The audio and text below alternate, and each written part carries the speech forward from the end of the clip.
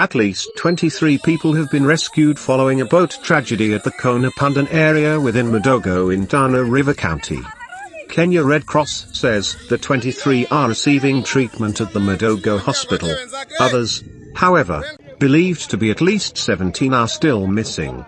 According to a witness, the boat with more than 40 passengers on board was on its way to Garissa from Madogo where it had picked up the passengers. The 3 boats have been ferrying people from areas affected by floods since Saturday, charging 1,500 per person.